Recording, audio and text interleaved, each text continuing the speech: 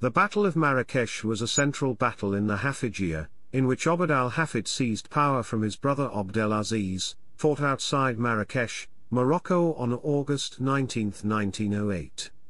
A battalion led by Abdelaziz departed from Rabat and was ambushed and defeated on its approach to Marrakesh by forces loyal to al-Hafid. Chapter 1, Background.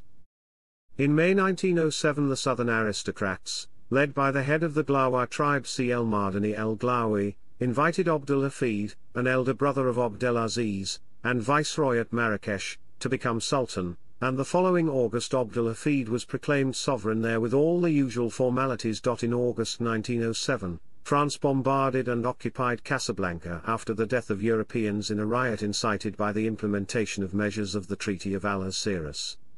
In September Abdelaziz arrived at Rabat from Fez and endeavored to secure the support of the European powers against his brother. From France he accepted the Grand Cordon of the Legion of Honor, and was later enabled to negotiate a loan. This was seen as leaning to Christianity and aroused further opposition to his rule, and in January 1908 he was declared deposed by the ulama of Fez, who offered the throne to Hafid. Chapter 2, Battle. After months of inactivity Abdelaziz made an effort to restore his authority, and quitting Rabat in July he marched on Marrakesh. His force, largely owing to treachery, was completely overthrown on August 19 when nearing that city.